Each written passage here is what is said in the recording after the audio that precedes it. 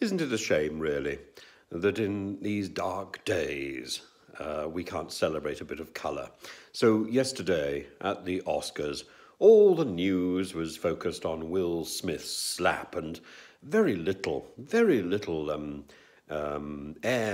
very little newspaper coverage was given to Timothee's spangly Louis Vuitton gender-bending jacket. Well, I don't think it was particularly gender-bending. I mean, if you want gender-bending, then you wear a dress like my friend Woody did at the Attitude party a while back. I mean, maybe I've just become blunted to colour. I like to see a bit of colour. And I rather assume that Graham Norton wears his bangly suits to the co-op. I hope he does, certainly. I certainly would. I think a decent bit of colour livens up the day.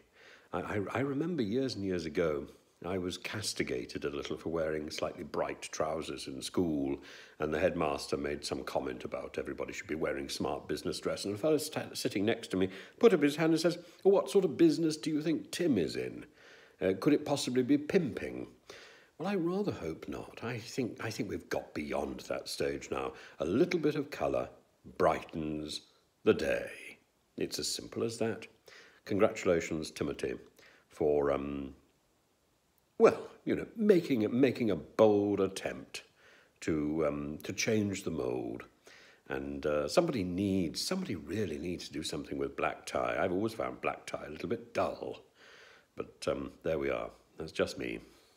One day, we will revolutionise black tie.